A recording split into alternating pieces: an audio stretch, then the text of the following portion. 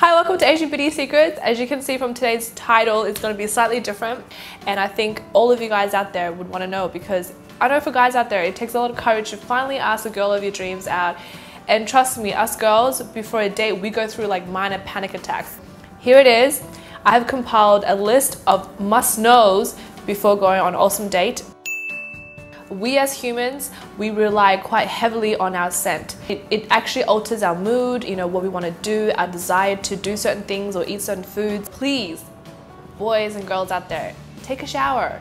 Take a shower before you go out. Especially girls, I mean, if you have the time, go and take a bath. Bath is not only soothing, it's calming, it helps to nourish your skin, it also increases the blood circulation, it also helps to produce more endorphins, which makes you happy, but also at the same time reduces water retention and inflammation, so you're actually getting rid of any bloating and things like that. So I mean, guys, you can take a bath too, but you know, seriously, a little overkill. What I find through all the experiences of date is that at the end of the day, trust me, the guys are not going to notice the fact that you use 3 colors and you blend them gradually to create a gradient of color, or that the fact that you matched your nail polish with your blush, with your lipstick. What I would suggest is just to be simple, be natural, be comfortable in what you're wearing. I mean, if you usually wear a smoky eye and you usually like a heavy makeup, then obviously, you know, you're comfortable with that, then do that. If you usually don't wear any makeup, then don't wear any makeup. If you were to wear one thing, definitely wear some mascara, because you want it to define the eyes. If you have nothing else to say, just flutter your lashes. Right? That's what I do. For guys out there, definitely remember lip balm. When you're talking to somebody, they're just gonna be looking at the dry skin that's gonna fall off your lip. Nothing is more unattractive than dry, crackly lips. And for girls out there, this is a really important tip.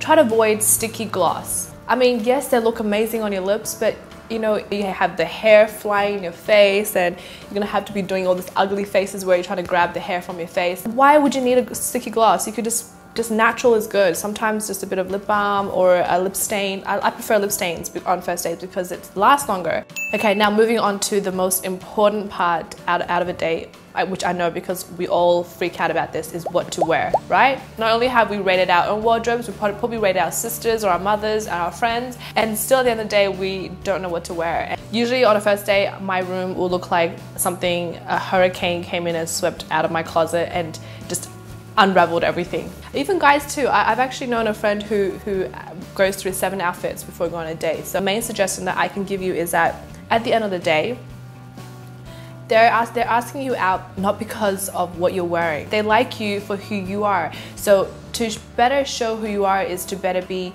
comfortable in what you're wearing. So if you are a t-shirt and jeans girl, do it. If you are a sundress and, you know, high heels, do that. I mean, nothing is more attractive than wearing a layer of confidence. When you're uncomfortable in what you're wearing, it shows off in your face, it shows off in your body language, and they can feel it too. And when you're uncomfortable, they're uncomfortable, and it makes the whole situation uncomfortable. On to the next thing is hair. Please wash your hair. I mean, it's going to be a really nice gesture that you showed appreciation and effort towards this date, that you've washed your hair. Especially, you know, if you want to lean in a little bit, you have to worry, oh my god, is he going to smell my hair? Because probably he will smell your hair. You want to look like you're more relaxed, you're more yourself. For me, I like to leave it down on a date. You can like play around with it, you can look more natural, but don't constantly do this, you know, every 5 minutes because you look retarded. If you like to have your hair up, then have your hair up. If you like to have your hair in pigtails, do that, braids, whatever you like. Guys, don't over gel your hair.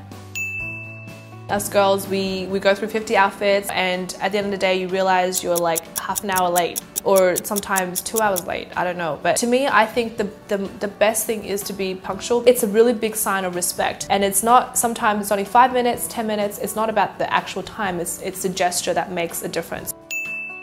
Okay, last but not least is always do 3 checks before you go out the door. First one, breath check. So I always suggest brush your teeth before you leave the house and always carry some mints. Number 2, lipstick check. That's how you do lipstick check, because whatever is around your finger is what will show up on your teeth. Last check is body check. You make sure you smell nice, make sure your hair smells nice. So always bring like a little deodorant or, you know, perfume spray with you. It's gonna do you wonders. This is just some tips to make sure that you have a successful, awesome date without having all of these problems getting in the way of getting to know each other more.